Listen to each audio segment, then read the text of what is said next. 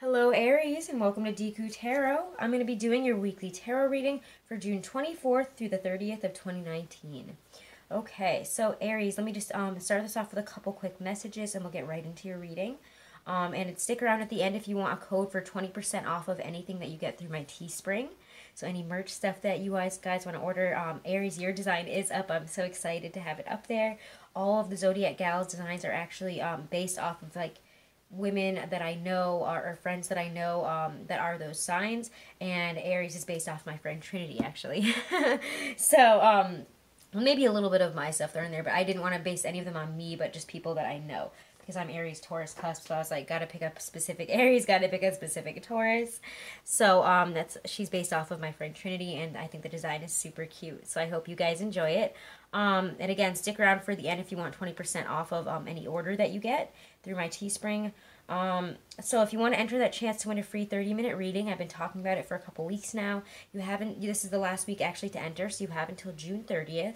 All you have to do is be subscribed to the channel, share a video or share the channel on social media, and then email me at dekutarot@gmail.com. My email, as well as all the other information on booking a reading with me, is right below this video in the description box. Okay, so Aries, we're using the cat tarot this week, unfortunately, and very sadly, our kitty Ravi, named after Ravi Shankar, he passed away this week. We had to put him down. It was really, really rough. So I've been taking the weeklies a little bit slower, and that's why Libra and you are last, unfortunately. I didn't have it in me to do any more yesterday. I needed to take a break. But now we're getting back into it and back into the readings as normal. So in honor of Ravi, we're using the cat tarot this week, okay? Super cute deck. My sister got it for me for my birthday. It's a pretty new deck. So let's look at what's going on for you guys. Aries, Sun, Moon, Rising, and Venus. As you know, this cannot and will not resonate with all of you. What is your energy June 24th through the 30th? What is their energy this week?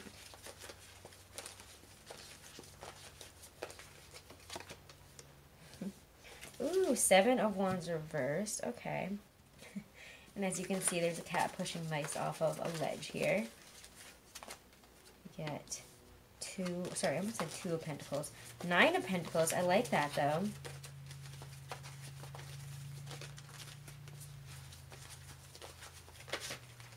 This is in the Aries surrounding energy, environment, what's coming into them this week. Your cards are like flying out uncomfortably, and I'm just like, can I have one? So Aries, one card. Please, one card for what's your surrounding energy and your surrounding environment. Page of Wands and energy.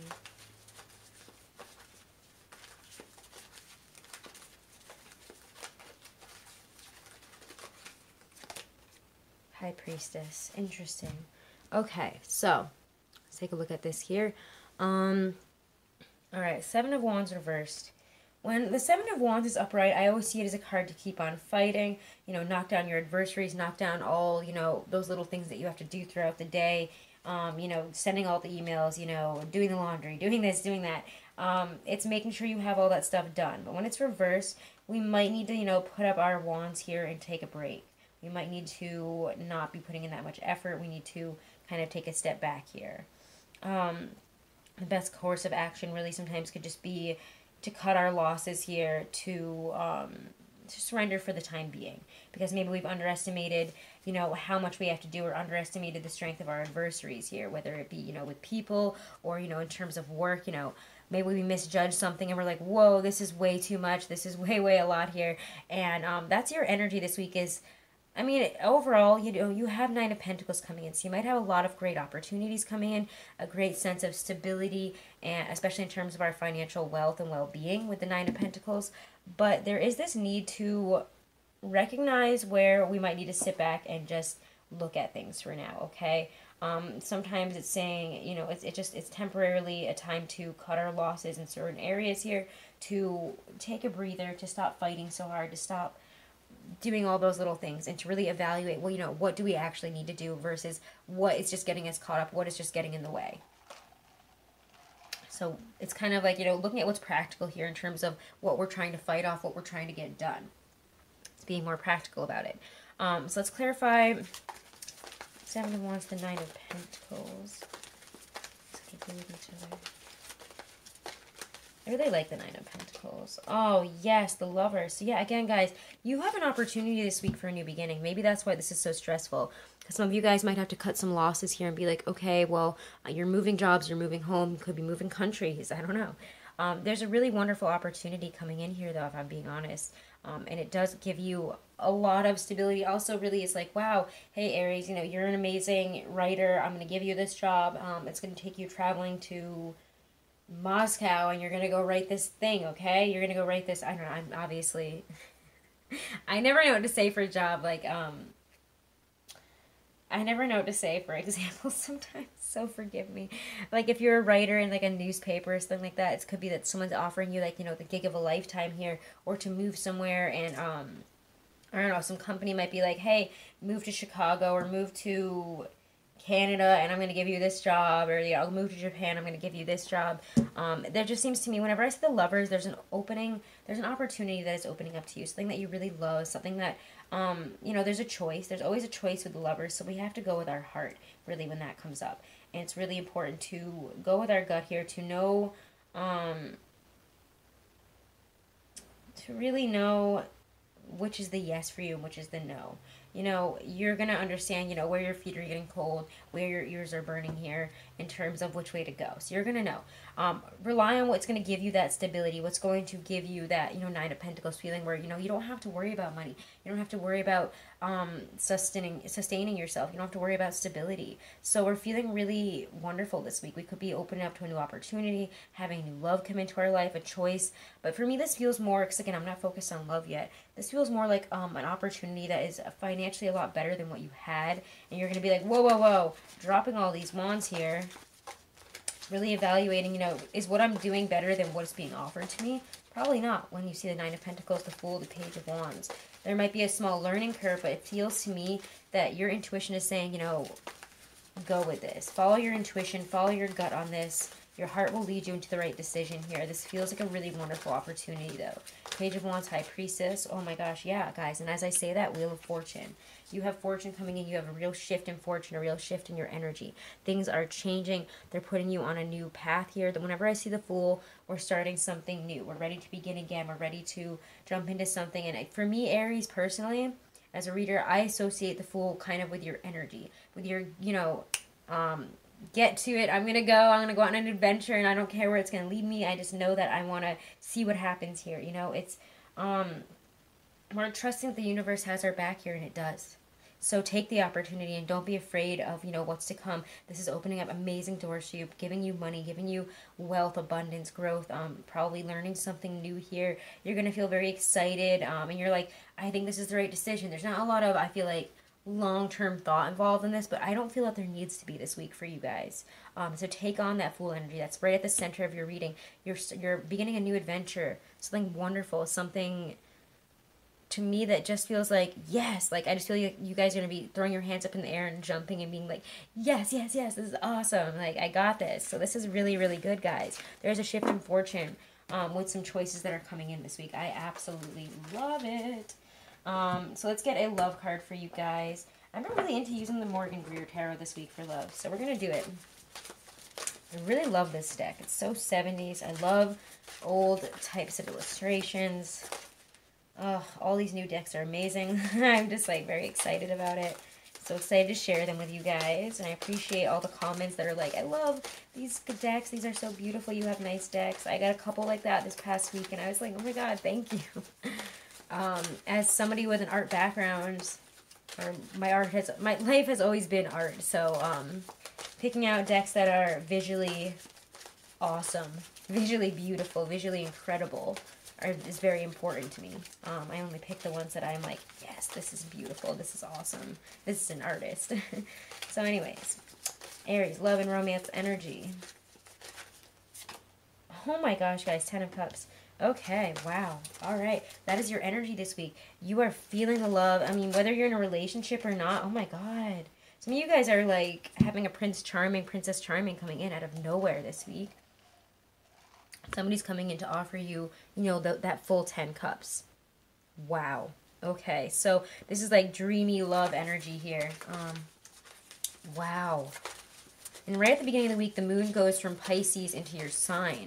So it could be that kind of energy of very dreamy, wonderful, emotionally resilient love. Again, if you're in a relationship, we're really feeling it. We could be going out this week, you know, sending each other little notes, messages. Oh my gosh, guys. Proposals this week for Aries. Damn. Like, some of you guys are getting proposals. Holy crap. Seven of Swords reversed. Oh my god. These cards are very slippery. I did just drop a bunch on the floor. Okay. But I did see that the tower, not the tower, your card, the Emperor, came out. We'll see if he comes back out. Alright. I'm not going to take it because so many other cards fell out, but I did notice him out there. Let's get some clarifiers here, okay? Clarify the Ten of Cups, Knight of Cups here. Clarify Ten of Cups for Aries this week. I mean, there really is no clarification for it. But Knight of Cups, Four of Wands. These are all just like loving messages. Where do you want to be in the future? Do you see yourself living here? Do you want to get married, literally? Some of you guys are getting proposed to this week. It's happening.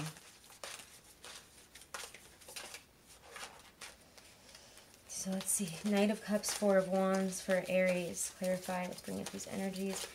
This is what's coming in here, is you're getting to that point. Holy crap. The Magician and the Six of Pentacles, the Lovers all just came out. We'll take it. We'll take it, right? Oh my goodness, guys. Double Lovers. I usually don't put any titles for my weeklies, but I might have to do that for you guys this week. This is amazing. Look at them. They're very, very 70s. Very, very beefy. Look at his butt. It's quite a hairy butt.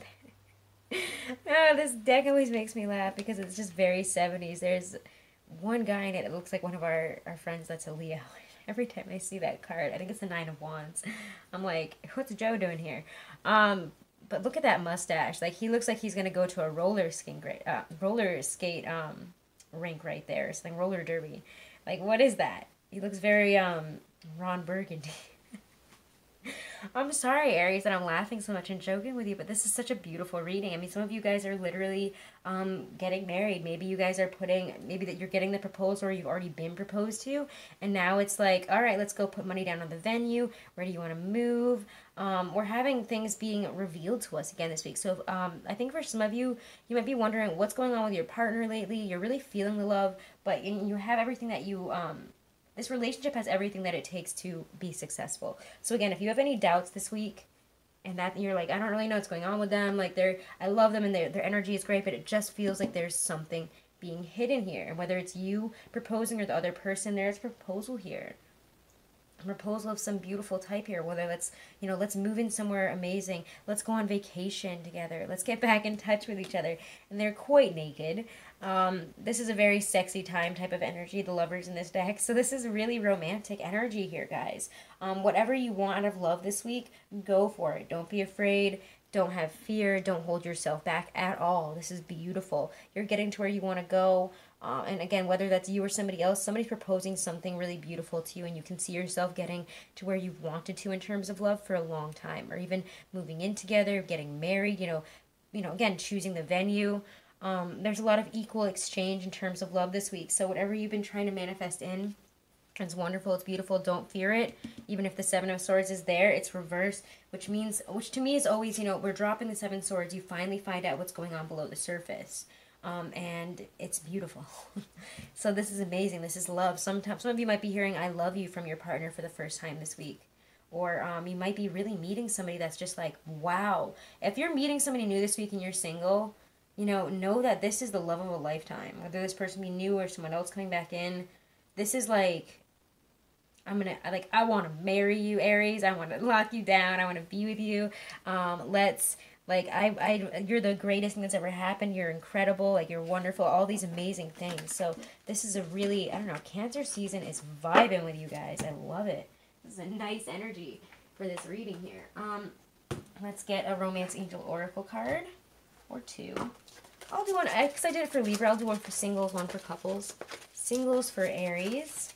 Aries singles in terms of love and romance. Express your love. Like I said, guys, go ahead and make the romantic gesture. This is amazing. Express your love for it. You're amazing, Aries. You guys are, whether you're a male or a female Aries, y'all are all babes. Like, go for it. You have the confidence. You have everything. Express your love. Wow. Okay, so Aries couples.